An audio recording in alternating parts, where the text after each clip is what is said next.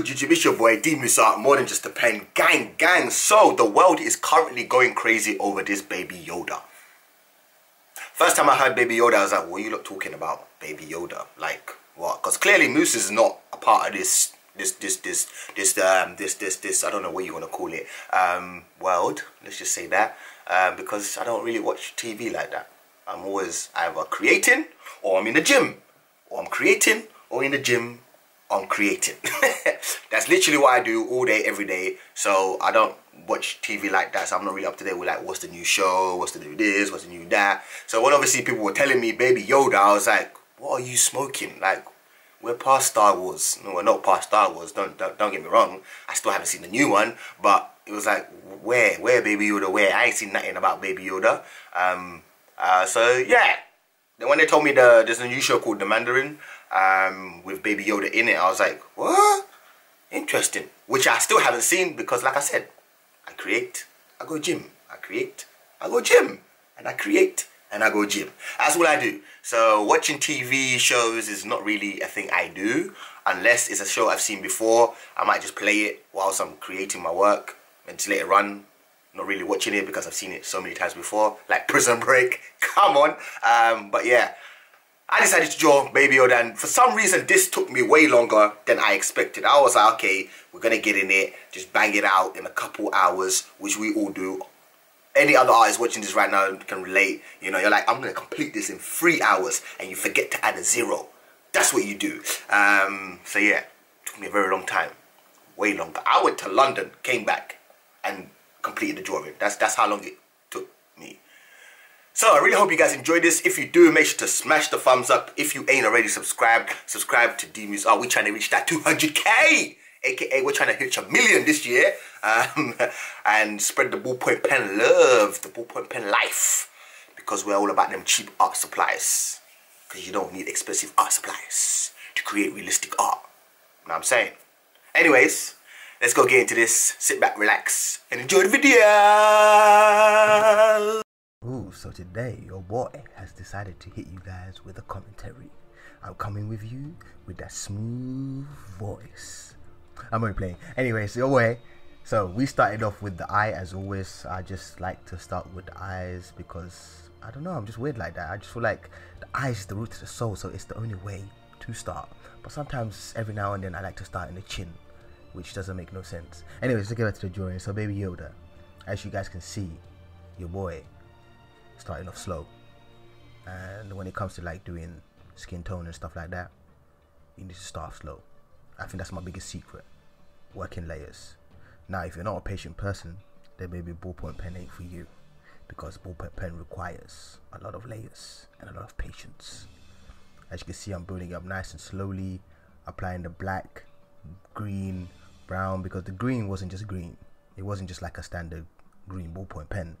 It wasn't light green, it wasn't dark green, it was like in the middle, kind of grayish.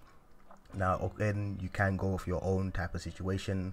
I like to get the image as close as I can to the reference photo. Some artists like to go for their own unique extra, you know, that you certainly saw artists that like to make images like really dark, and like with dark values, and shadows and stuff. And you have those artists that like to brighten up the image and make the image like pop.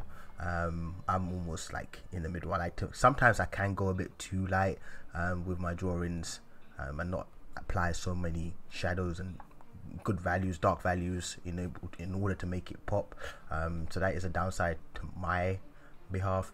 But again, as you guys can see, I am drawing this freehand. There's no pencil sketch, there's no nothing. It's just me and the pens, hence why I'm building it up slowly.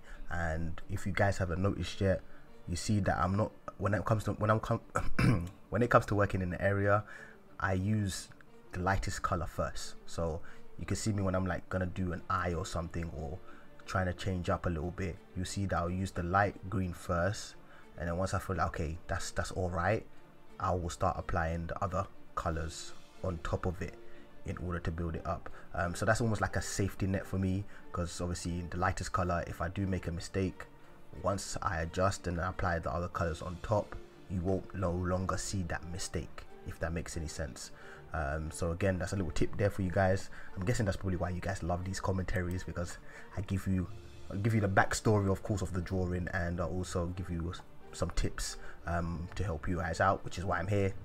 Obviously I want to entertain you guys, but I also want to give you guys some ballpoint pen knowledge for those of you that are trying to aspire to be a ballpoint pen artist. These tips can be very helpful. So I literally did it here with the air. I did a light green first, then I applied the black, and now I'm just building up slowly. And with ballpoint pen, if you want it to look realistic, you have to build it up nice and slowly and progressively. And I know that takes time, but that is it.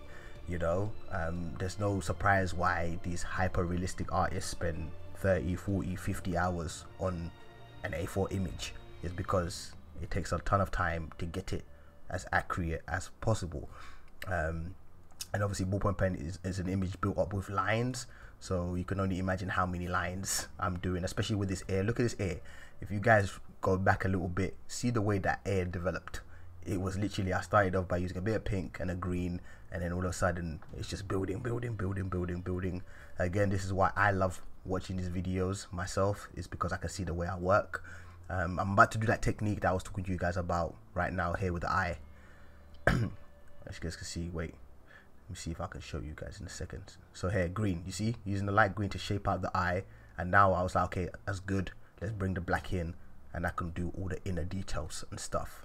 So that saves me. But if I did make a mistake, or sometimes I draw like the space a little bit too big, so that way it's easier for me to chop it down. But if you draw it too small, then of course you are in trouble. But that's why I'm here obviously talking to you guys. I use shadows, you know, lines, anything I can use to my advantage to get the proportions as accurate as possible, I will do. I use all aspects of the drawing. Like to do that eye, I didn't just use like the other eye, you know, measure it up and stuff like that. I did do that, but I also did other things like shadows of the nose, and okay, I know that the eye doesn't go past the mouth, you know, things like that. So it's almost like a puzzle game, and I love puzzles. I love them puzzles. I can sit and play puzzles all day, every day.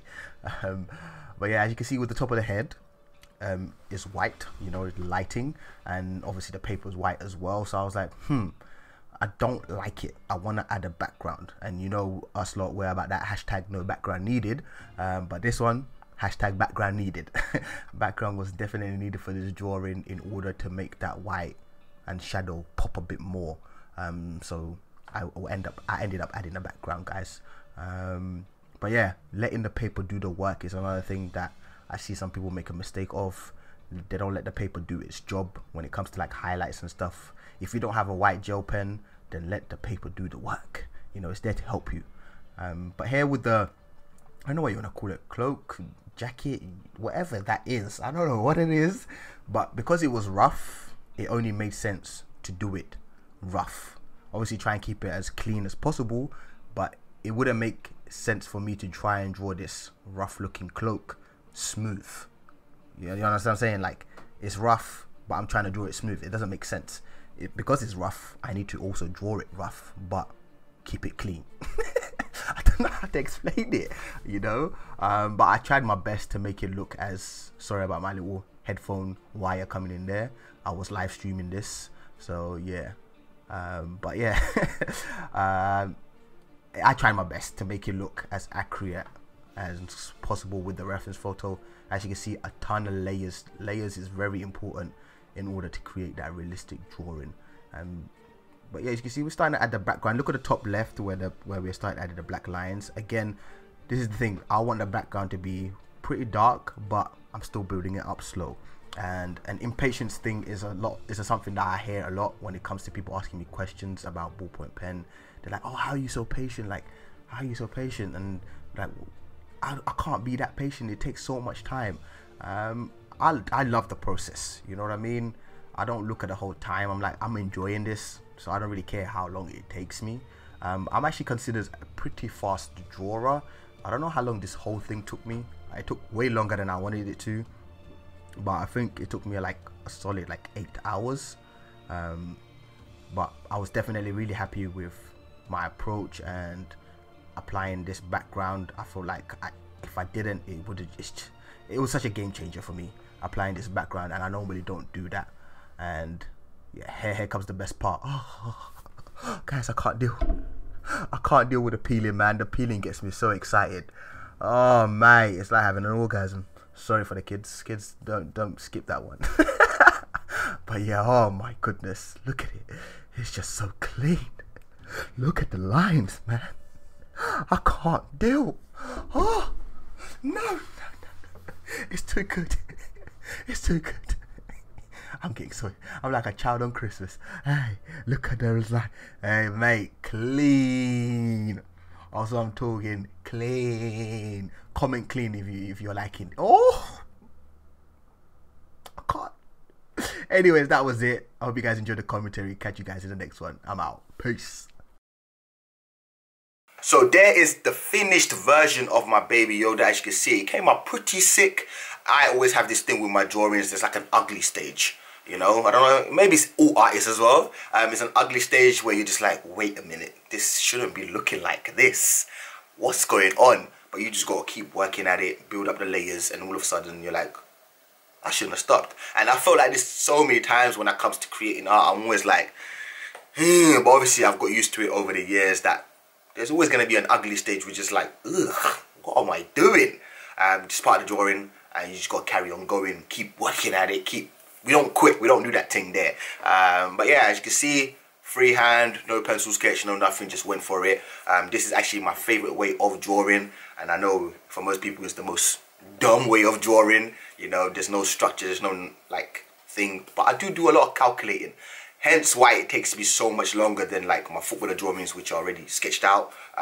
So when it comes to these ones, it's like I have to use, instead of 100% focus, I have to do 150 because obviously I'm using ink. One mistake, the drawing's done, which some people don't really register. They're just like, oh, that looks cool, and don't really register that if I mess up once, the whole thing's done. Yeah, so I guess that's pretty much what I wanted to say.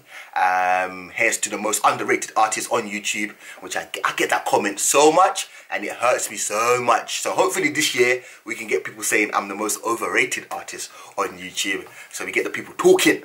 Because that's what the internet wants, innit? It wants people talking, and that's how you get famous, by people talking. If people ain't talking, you ain't doing shit. So get the talking, people. Talk, man, talk. Spread the word. Tell him that this Ballpoint pen artist, he's so overrated. Go check him out. I'll catch you guys in the next video. Thank you for watching, and I appreciate you all. Peace.